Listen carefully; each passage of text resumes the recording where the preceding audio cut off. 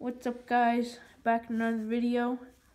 My grandpa bought 5 rolls of buffalo nickels, and they were supposed to be all buffalo nickels, but as you can see right there, that is a victory nickel right there.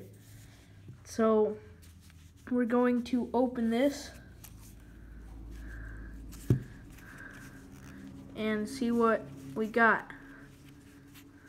See if we got more than one buffalo nickel.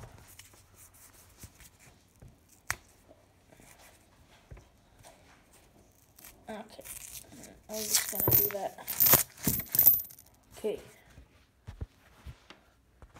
there's all of the nickels. So far, all I'm seeing is buffalo nickels.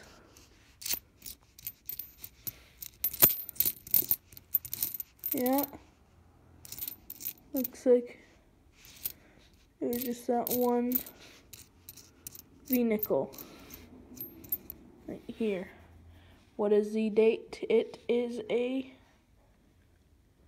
1910 V nickel. Very nice. Then there's a 37. Looks like we could just, got 20s and 30s in there. Nothing too valuable. Pretty cool. Yeah. The 36.